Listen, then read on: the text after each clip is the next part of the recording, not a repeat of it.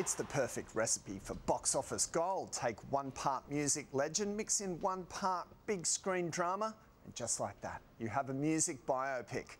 From Loretta Lynn to Eminem, all the big stars have had movies made about their lives. And in 2014, the genre is giving us plenty more to sing about. Big girls.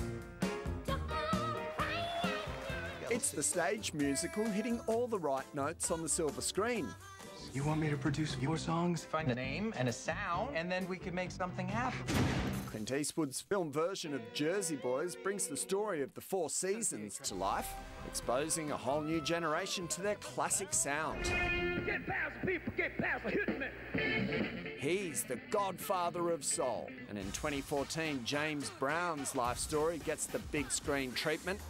Playing the iconic role is relative unknown Chadwick Boseman, who says he's very aware of people's expectations. It's a huge, I can't even put it into words, responsibility. If it sounds good and it feels good, then it's musical.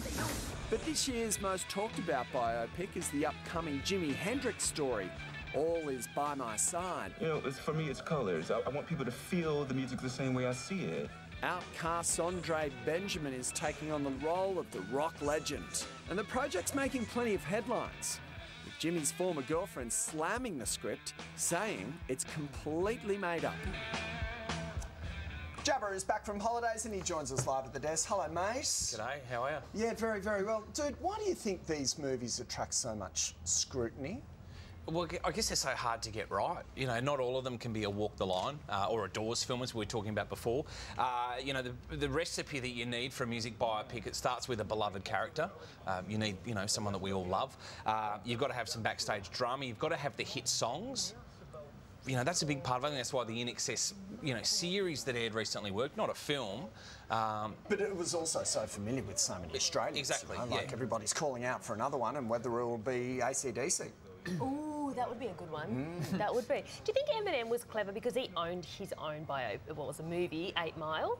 Yeah, he's actually gone on record and said that is not a biopic. It's about growing up in Detroit about the same time. I mean, clearly it is a parallel. You know, it is a biopic. He was running so hot then. 2002, the film came out. He was off the back of singles like Stan, Without Me. He was pretty much the biggest star in the world. The movie won an Academy Award for Lose Yourself. And I think people were really surprised by how good he was as an actor. Yes. And also, if you look at that film, it's extremely authentic. You know, it's very gritty. Is it hard to confidently choose a lead to play that part of a biopic? Much responsibility. We had, it was Andre 3000, 2000, 3000. Which how many thousands is it? Well, with inflation, it's 3,300 now with the GST. He said the responsibility on him was huge to play James Brown. Is it massive across all of them? Well, Andre 3000, who's doing Hendrix, of course, he, I think the challenge, because we were just talking there about who is the right fit for anyone, like who would you cast to be Kurt Cobain? So the pressure there is enormous. Macaulay Culkin.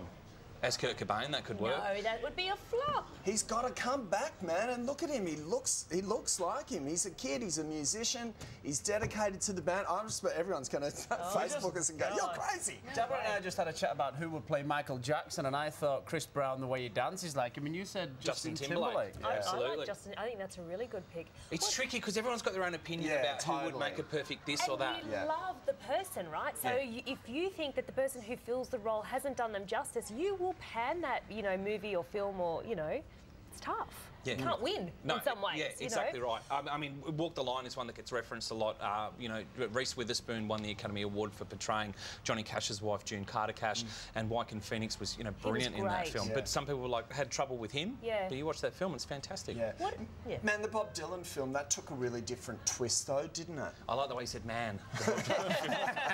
Man, it did. Take a twist. 6 different actors, including our own Cate Blanchett and Heath Ledger, one of his last film roles. You know, love him or hate him, Bob Dylan's such an icon. And again, what seems to run through all these films, and whether they're a success or not, is the notion that they are inspired in inverted commas. Did that work, that movie? Bob Dylan, I think, was received pretty well. I don't think there was a commercial smash, not in the way of a movie like Shine. That was huge, because before that, no one even knew who David Helfgott was. No, he's touring later this year. I want to give him a shout out. You can look him up on his website.